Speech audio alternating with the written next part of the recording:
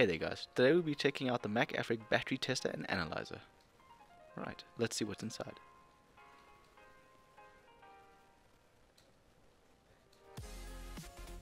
Alright, so inside we have the user manual, the battery tester itself, 2 print paper rolls,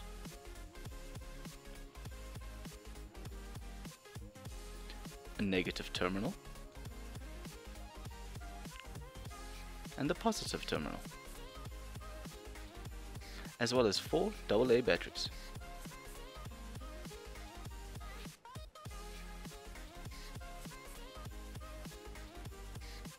Right, let's put this thing together. Right, first you want to take off the battery housing cover.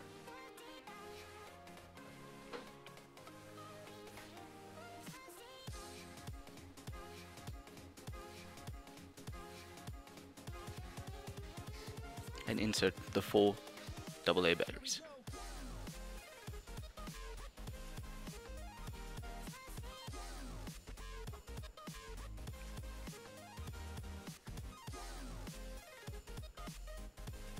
Once you have replaced the cover, we can move on.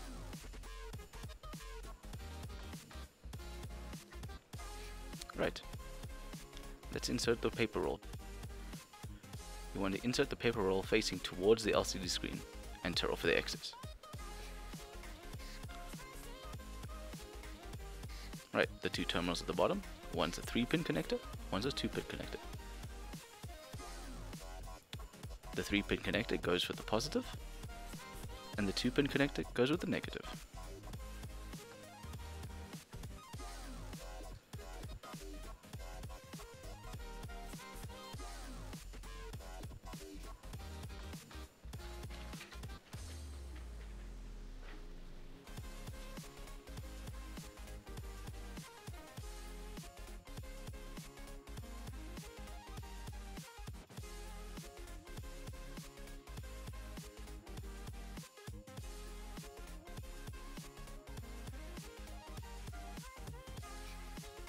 Right, now that we have it assembled, let's turn it on and see some of the features.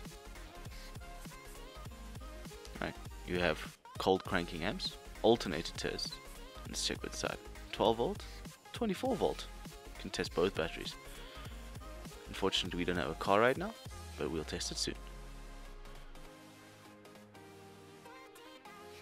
You can look at your cranking amps, 12 volt and 24 volt batteries. Let's see what's in the setup, shall we? Date, display, language, reset, and header.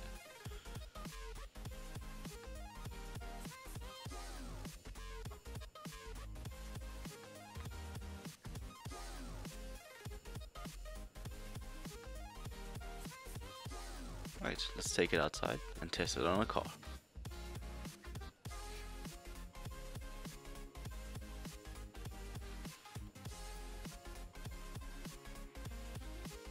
Right, now that we're outside, let's turn it on and connect it to the battery.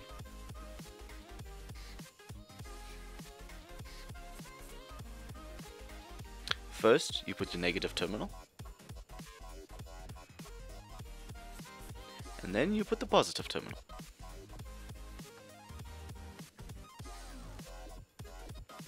Right, now that we've hooked up, you can clearly see it says battery voltage 12.62 volts.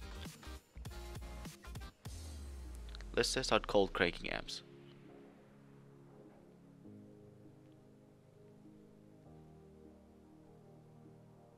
As you can see, it gives us all the information and we can print it out on the print paper.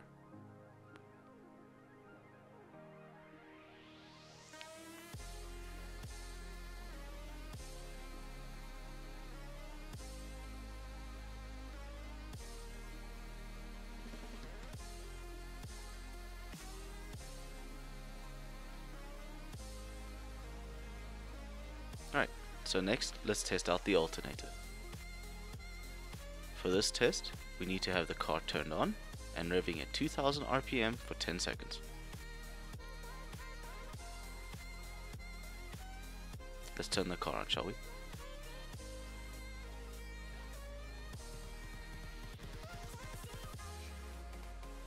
Alright, now that the car is on, we can properly test the alternator.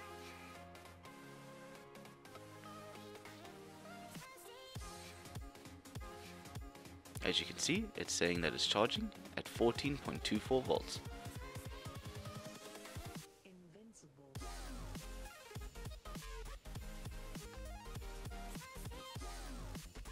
Now, let's test out the cranking amps.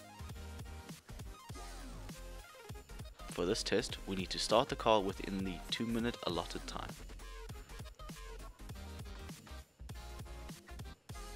As you can see, cranking time 0.5 seconds. We can also print the information on the print paper. You can also go into history and see all the tests you have done today. You can also go into one of the tests and reprint the test results.